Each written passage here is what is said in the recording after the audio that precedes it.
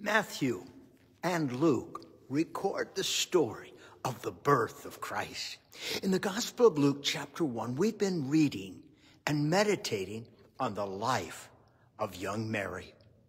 Here in Luke chapter 1 this morning, on my morning prayer walk, I was reading and pondering about how Elizabeth and Mary got together. Beautiful story. At the end of their conversation, Elizabeth says to Mary, "You are favored by God. You are truly blessed." And the amazing response of Mary has become what we now call Mary's song. More than 100 popular Christian artists have recorded in their own rendition these scripture verses, Mary's song. When I ponder what makes a song so special, popular, so successful, I come to the conclusion of two factors.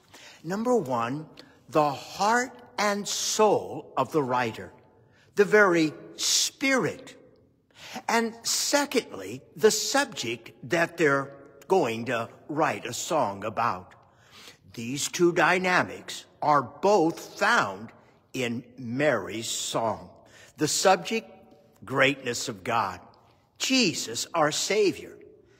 And that factor of her emotions, her spirit, her soul, she pours it out in this brief song we call Mary's song. She is celebrating God's greatness in response to Elizabeth saying, "Mary, you are truly blessed." "My soul praises the Lord," she says.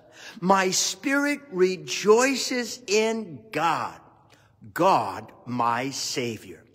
This simple song has 10 theological declarations made by this young virgin, the one that is going to conceive by the Holy Spirit and give birth to the Lord Jesus Christ.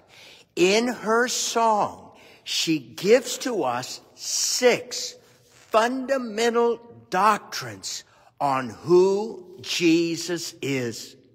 God, my Savior.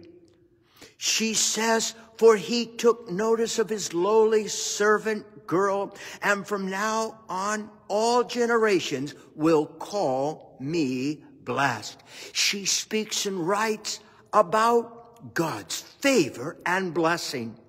She speaks about God's greatness, for the mighty one is holy, and he does great things for me. She speaks about God's mercy. He shows mercy from generation to generation to all that fear him. She speaks about God's mighty strength. His mighty arm has done tremendous things.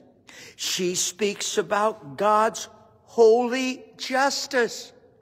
He has scattered the proud and haughty ones.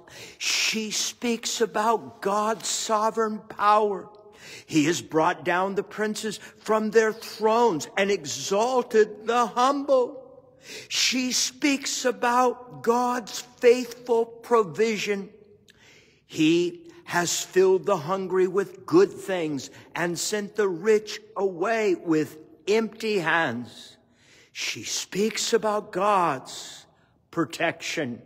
He has helped his servant Israel, and he has remembered to be merciful.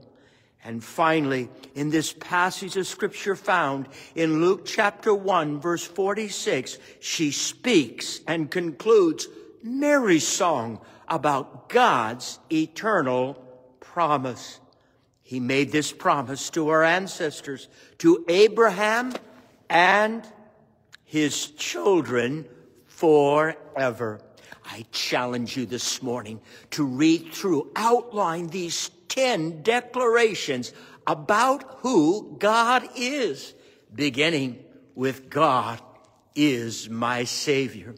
As I was reading through this passage of Scripture, On my prayer walk this morning, I wrote these words in my prayer journal.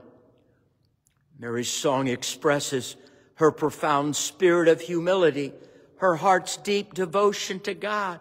In this magnificent, she expresses deep gratitude, acknowledging God's greatness and demonstrating her willingness to serve while trusting his plan.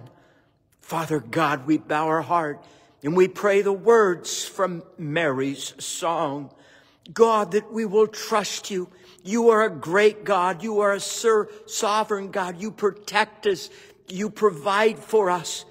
And we want to be found like Mary, willing to serve, willing to trust in your eternal promises. Bless your word to our heart today.